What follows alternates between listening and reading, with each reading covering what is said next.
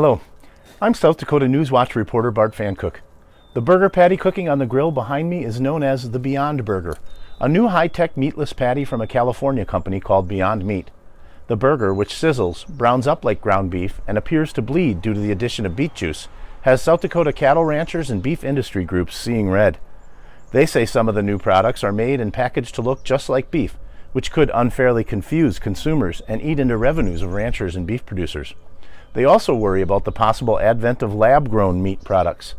At the Sioux Falls Co-op health food store, the grocery manager there says meatless burger makers urged him to display the Beyond Meat burger right next to the real ground beef.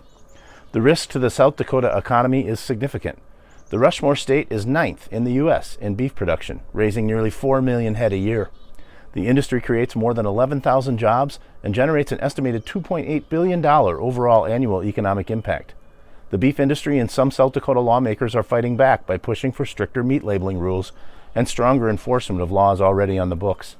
National beef groups are asking the USDA to heighten labeling and packaging rules on meatless products. American beef consumption remains high, but Pennington County cattle rancher David Uhrig says anything that hurts the beef industry would have an economic ripple effect across the state, leading some rural communities to, in his words, shrivel up like a raisin. For more on this story, please visit sdnewswatch.org. Thank you.